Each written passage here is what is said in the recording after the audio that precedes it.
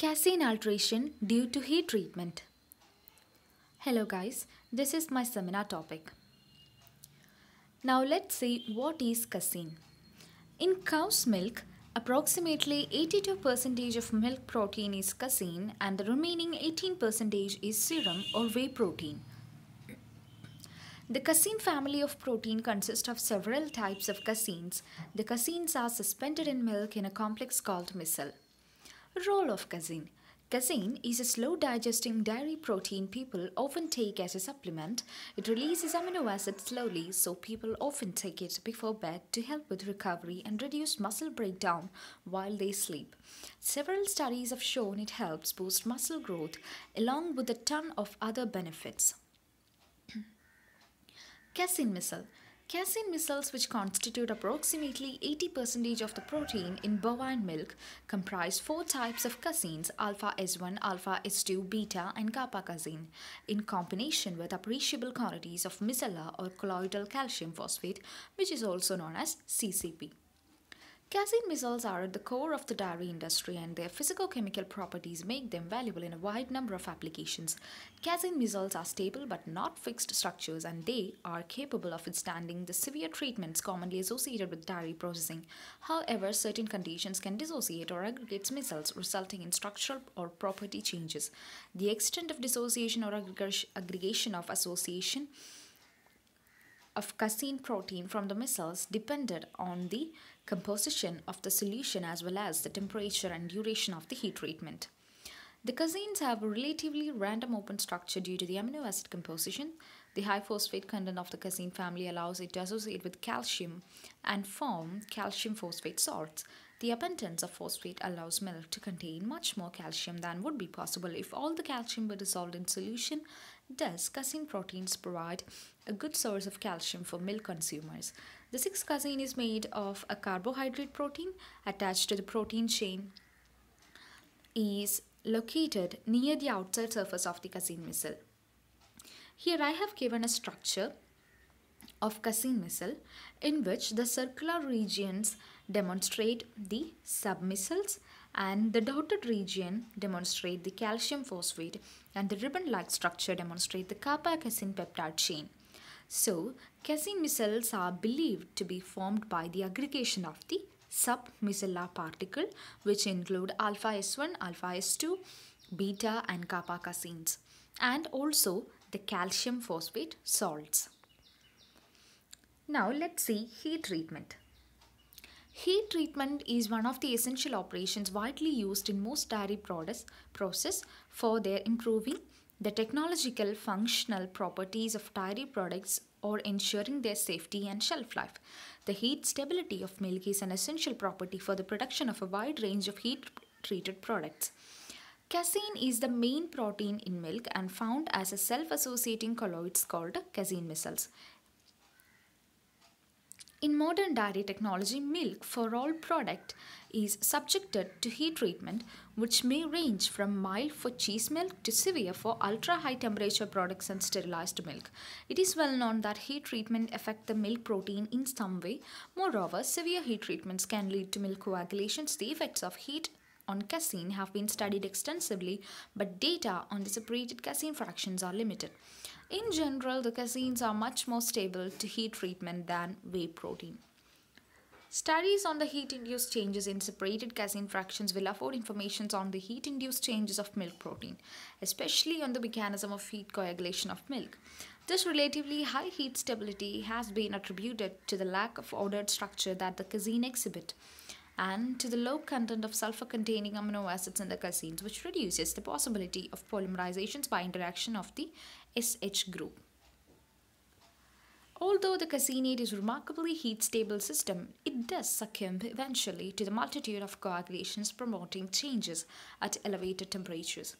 The possibility that the changes of kappa casein will take place, it is quite probable that the changes of kappa casein is one of the major factors which cause the heat coagulation of normal milk. If it is assumed that the changes of kappa casein in milk proceeds in a similar way to that in the isolated form, during the processing of some products such as evaporated milk, which is subjected relatively to severe heat treatment, is well known. Recently, kappa casein fraction, which has a key role on the missile stabilizing action, was isolated and investigation on its stabilizing ability have progressed. Suggestions have been provided that heat-induced changes in caseins have important relations to the heat stability of milk. Here I have given a picture for you to better understand.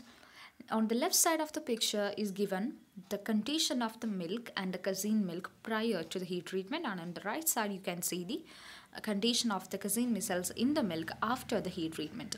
Here, heat treatment is done on a constant temperature, time.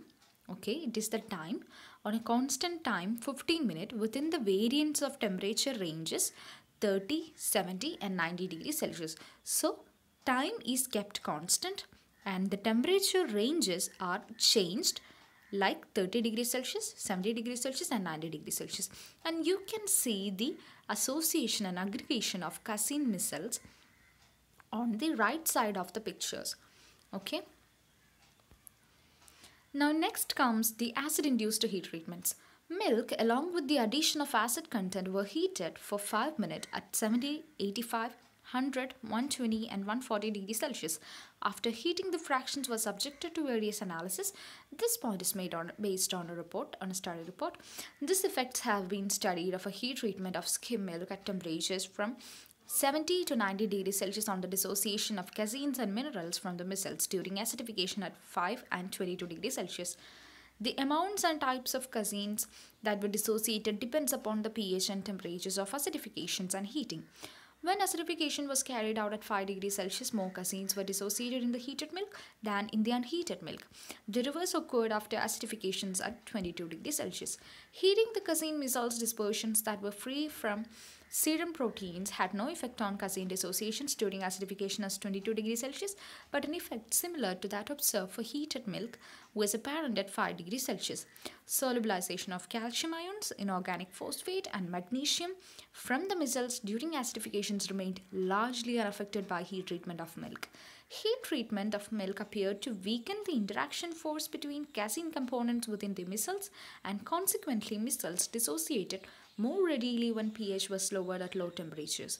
At higher temperatures, this dissociation was compensated to a large extent by the introduction of new cross-links within the micelles through hydrophobic interactions between the whey protein and casein components. Here I have made a graph for you to understand the casein dissociation within the variance of temperature ranges. Okay, so this graph is made casein dissociation versus temperatures. On the left side, on the y-axis, you can see the casein dissociation ranges, and on the x-axis you can see the temperature ranges. So when the temperature was kept up to the 5 degrees Celsius, only 5 degrees Celsius, the casein dissociation was observed to be in the imaginary value 3. You can see it on the left side. But when the temperature was increased up to 10 degrees Celsius and later on to 20 degrees Celsius, the dissociation was observed to be decreased. It was a gradual and eventual decrease observed. But later on, when the temperature of milk was lowered up to minus 5 degrees Celsius, a drastic increase in the casein dissociation was observed. So the points to be noted that casein micelles relatively stable to heat, but by the association with acid on heat treatment, the interaction forces between the casein micelles starts to weaken eventually. At 5 degrees Celsius and addition of the acid, the casein showed dissociations when compared to the normal unheated milk. When temperature increased at 20 degrees Celsius within the presence of acid, no distinct dissociation occurs. Heat treatment of reconstituted low heat SMP, which is skim milk powder, at 80 degrees Celsius for 30 minutes result in 90% of denaturation of whey proteins. In heated reconstituted low heat SMP, most of the denatured whey proteins were associated with the casein micelles. Reconstituted milk adjusted to pH 7 prior to heat treatment had a lower proportion of whey protein associated with the micelles. In milk containing SWSDWP is a considerable proportion of the beta-lactoglobulin was apparently associated with the casein micelles. This was due to some of the larger denatured whey protein aggregates co-sedimenting with the casein micelles. Heating milk at high pH resulted in lower amount of whey protein associated with the casein micelles. At high temperatures, beta-lactoglobulin can form a layer over the casein micelles that prevents curd formation in cheese. Denaturation due to heat treatment causes a change in the physical structure of proteins but generally does not affect the amino acid compositions. Severe heat treatment such as ultra-high pasteurization may cause some damage to heat-sensitive amino acid and slightly decrease the nutritional content of the milk. The whey protein alpha-lactoglobulin, however, is very heat-stable. Changes in the size of casein micelles. On reaching a certain temperature level, the beta-lactoglobin denatures and binds with kappa caseins via disulfide bond. Later on, the casein micelle size were observed to be increased. After 25 minutes of heat treatment, the casein micelles obtain maximum size. Next is the acid-induced casein whey gel formation. This is a very important part of this section. Acid-induced casein gels are simple model system used for yogurt and other fermented dairy products. These systems are of importance for providing a scientific framework for gel structures formed via acidification of milk or caseinate solutions.